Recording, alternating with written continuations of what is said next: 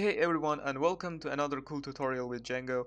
In this video I'm going to show you how to upload multiple images in a particular model.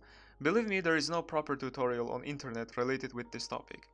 Actually, some developers stated that there are some packages that handles this functionality, but I think this package is not useful and makes the code complicated. So it's much better to keep it simple just using default Django models. The question is why you need to upload multiple images. Well, assume that you have a carousel or some kind of gallery. At this point you have to display all images that belongs to a particular model.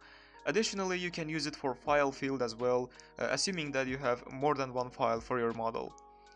Alright, then let's not waste time and start building our project, shall we?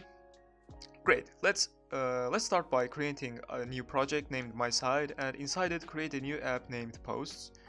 We're going to build very simple and creepy blog site.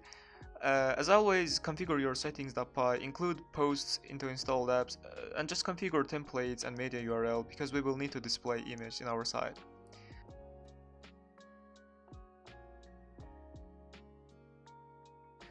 I know this part is boring and probably you are saying now, okay, we got it, just show the main part because we have to complete our project before deadline maybe. Be patient my friend, I almost finished.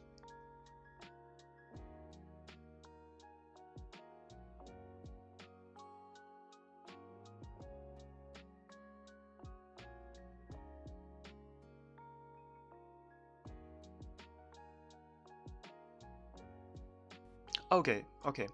Continue by creating simple post model with fields title, description, and file field, or actually it can if image field, yeah.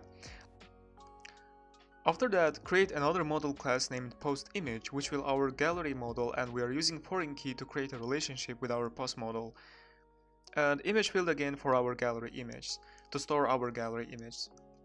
Once you finish, don't forget to migrate your models, and let's jump into views and quickly create our views there.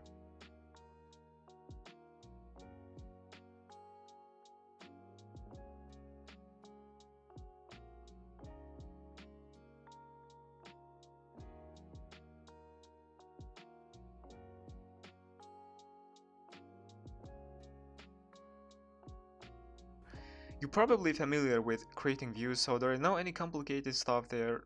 But the only thing is we are filtering our photos or images by using post field, which is our foreign key in post model. I'm sorry, post image model. And I think yeah, that's it. So let's jump into admin, and the cool stuff happens here. The default Django model administration comes with the concept of inlines. If you have one-to-many relationship like our gallery stuff, you can edit the parent and its children in the same page. But you're limited in a way that you cannot have inlines under inlines and nested one-to-many relations. And that's why we're using stacked inline class to edit our image model in post model admin. So it's really handy to use in our case. Well, I talked a lot and I have to drink water. Excuse me for a moment, I will be right in a second. Okay, that's it. The final step in the backend is to configure our URLs, and then we can add some designs to our creepy blog. Yeah, I will use Bootstrap to not waste time with CSS and HTML stuff. Well, this part is pretty common to everyone, I guess, so I will leave you with background music to watch this boring part.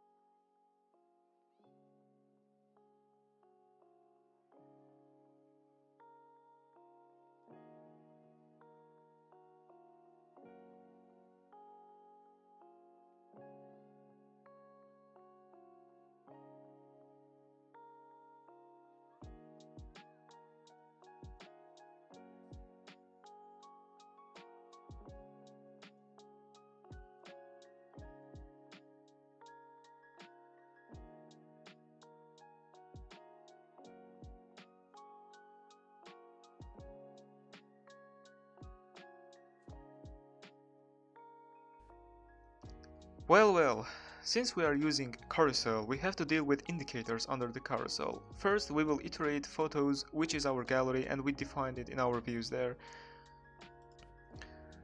After that, we are going to use built-in template tag, which is forLoop.counter0. So basically, it will iterate number in our for loop starting from 0. If you use without 0, it's starting from 1. So one of the indicators must be highlighted. Basically, it shows which image is currently active in our carousel. And if our counter equals to 0, which means if the first image, then add active class into div element. I hope you understand this part.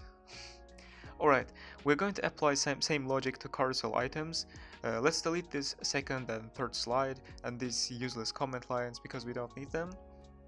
And after that, iterate photos, define image URL, and finally just copy paste if statement, and that's it. Again, if it is first image, then add active class to carousel. If you remove the active class from the carousel, it will not work, so it's really important key here. Let's test it now to see if it works. Create a new super user and then log in into admin. Okay. Yeah, that was what I expected.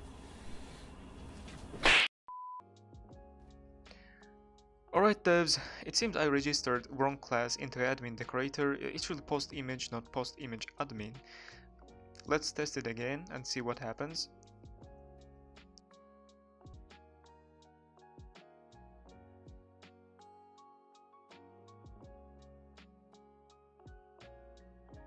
So there is no any posts yet, so let's add one. As you see, there are two admin panels in one form. It's really good practice to use stacked inline in one-to-many relations like that. I'm going to add some dummy stuff here.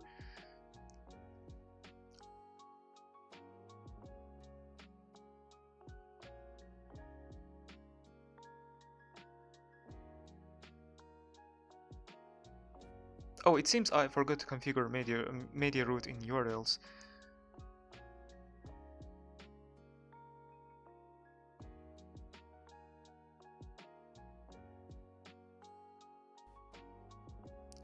Alright, it displays the image and let's click to see details or actually the carousel.